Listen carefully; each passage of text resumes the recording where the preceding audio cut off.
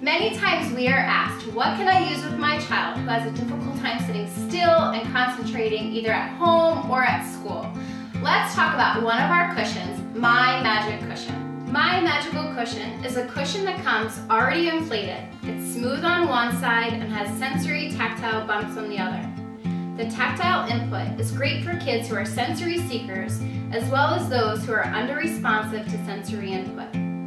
My Magical Cushion can be used as a seating cushion for children who have a difficult time sitting still and paying attention on a chair or on the floor.